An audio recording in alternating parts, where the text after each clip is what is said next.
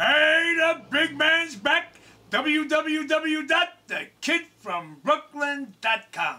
You ever try to get through to a doctor's office? You know, I called my doctor yesterday. Hello, I get a recorded announcement. Hello, Leonia Medical. If this is a true medical emergency, please hang up and dial 911. If it's a doctor or a pharmacy, please press 2.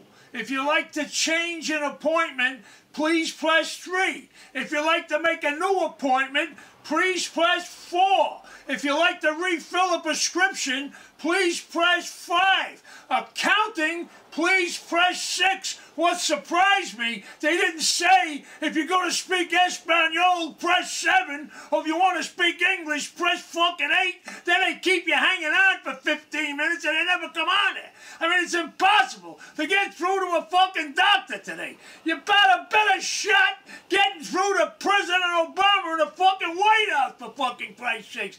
Doctors don't answer the fucking phones today. I don't blame the doctors or the receptionists. I blame the fucking patients. People today with the medical insurance, they go to the fucking doctor. If they got a fucking sniffle, they got a fucking pain in the fucking stomach, they got a little scratch, they run to the fucking doctor, clogging up all the doctor's offices. When I was a kid growing up in Brooklyn, I went to Harry M. Diamond over there on 93rd Street in Flatlands area. Called him up, hey doc, I got a little sniffle, a little pain in my stomach. You know what he used to tell you?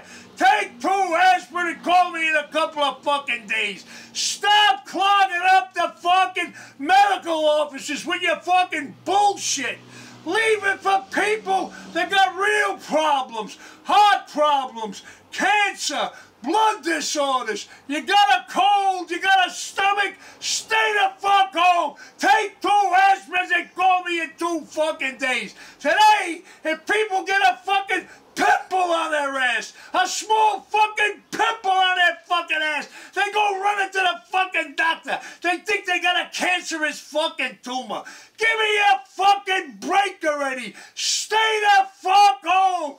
Take 2 aspirin and call me in 2 days, you fucking rat bastards. Anyway, think about it. This is the big man.